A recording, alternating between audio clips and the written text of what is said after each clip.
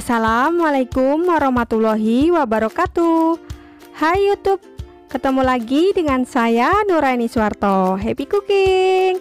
Untuk hari ini saya ingin membuat nugget jagung. Ini rasanya enak banget dan membuatnya mudah ya. Kalau mau tahu cara membuatnya, simak terus. Dan bahan-bahan yang saya gunakan ada 1 buah jagung yang ukurannya besar yang sudah disisir.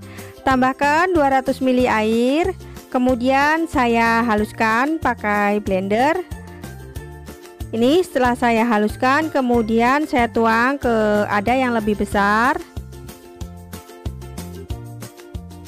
Saya tambahkan wortel secukupnya yang sudah diserut.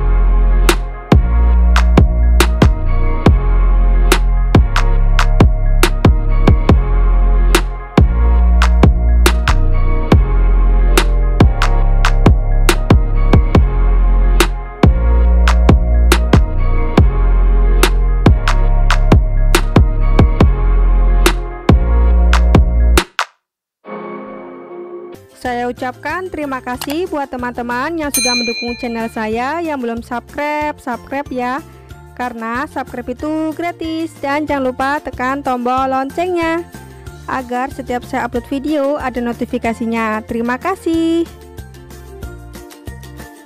Ini bahannya sudah tercampur rata semuanya. Kemudian saya siapkan loyang yang sudah diolesi minyak. Dan di bawahnya juga sudah saya lapisi dengan kertas. Kemudian tuang adonan semuanya.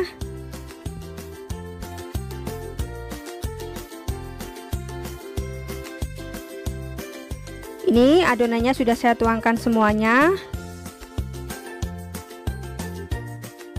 Panaskan panci kukusan, tunggu sampai airnya mendidih.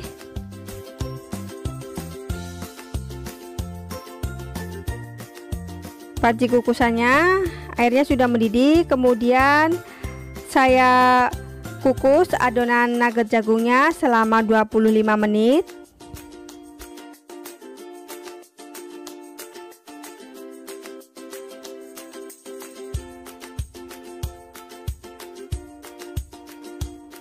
Ini saya buka ya setelah 25 menit. Kemudian angkat dan dinginkan. Pastikan di dalamnya benar-benar matang ya teman-teman.